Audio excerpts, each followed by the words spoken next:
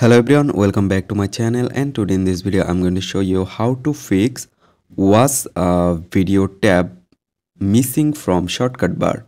So let's begin our video. So first of all, you just need to click on the top right corner profile icon and then click on settings icon from top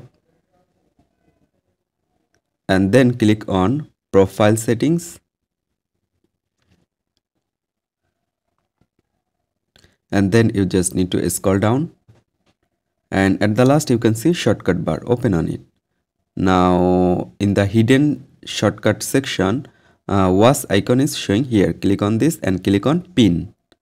After that you just need to less back, and here you can see it's still not showing. What you need to do, you just need to cut it and then again open your Facebook.